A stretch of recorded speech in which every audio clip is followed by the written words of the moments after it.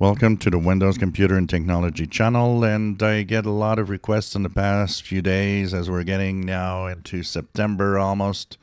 When will 23H2 for Windows 11 be released? Will it work well? Well, okay, first of all, it's being tested in the beta channel. Most of the features are in the beta channel.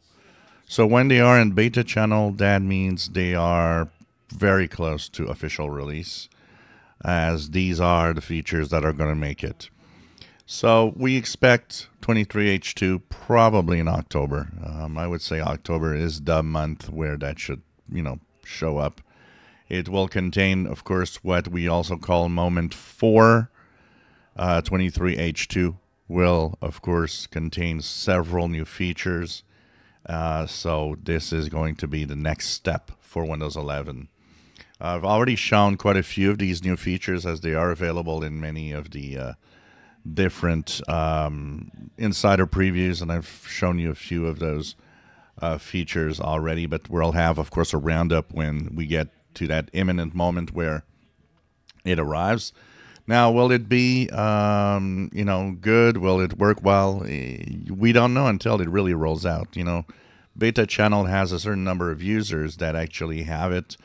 And of course, we can see and we can look at the feedback hub, see if people are complaining. But the real test is really when we get into the official 23H2 release to everybody. Once again, a lot of people is everybody going to have it immediately? It's going to be a rollout like they usually give us a rollout of a new feature update. Some of you will have it immediately. Seekers, as they're saying. Some of you will not see it immediately. Some of you, it's going to take a certain amount of time before it shows up. There's a possibility that if you're a unsupported hardware, you will not see it. One of the big questions of 23H2, because we've seen some insider previews completely stop supporting unsupported hardware. Could 23H2 be that breaking point? That moment where Microsoft's going to say enough is enough. This is going to be interesting to see. Could that mean Microsoft is tired of the sluggish market share?